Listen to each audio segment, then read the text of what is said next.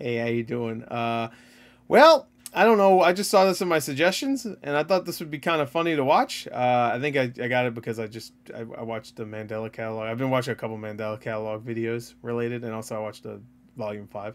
So I'm assuming that's the reason why I got this in my suggestion. This is Family Guy Analog Horror. It's only 54 seconds. Why not? It might be funny more so than anything. It looks like Brian, I don't know what he's eating, but he went after something.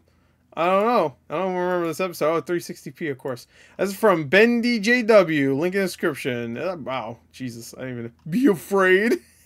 Be afraid. Anyway, link in the description. Go watch yourself first. Yeah, it's only 54 seconds. Let's go. Check this out. It's actually be good. I don't know. 3, 2, 1, play.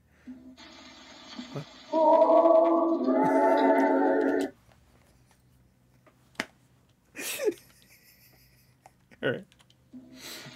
Yeah.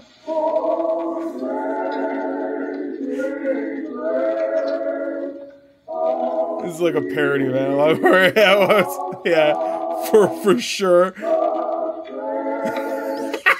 They play creepy music, put a little VHS filter on it. Oh my god! Ah!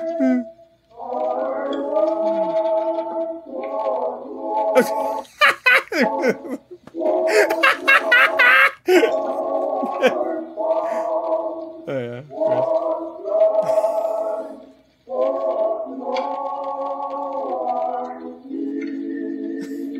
Oh my god!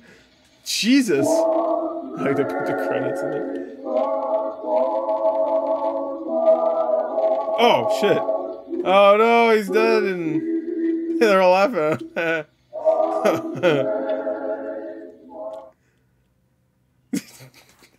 What the fuck?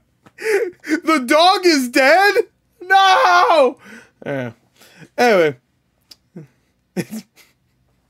Yeah, that's about what I expected. I don't know why I watched.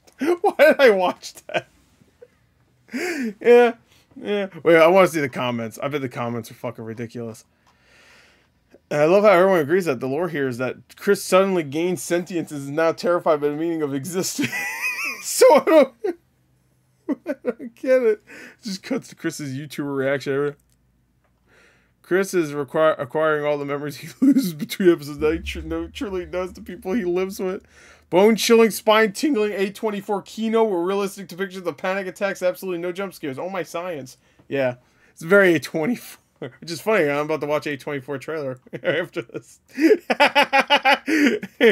Good timing. Chris becomes self-aware and realizes that, and realizes that he's forced to come to terms with the fact that his family is a bunch of despicable people, and that his world is filled with violence, but no one can die. Because of this, he becomes a shut-in and spirals deeper and deeper into depression, paranoia, and insanity. Oh, that's funny.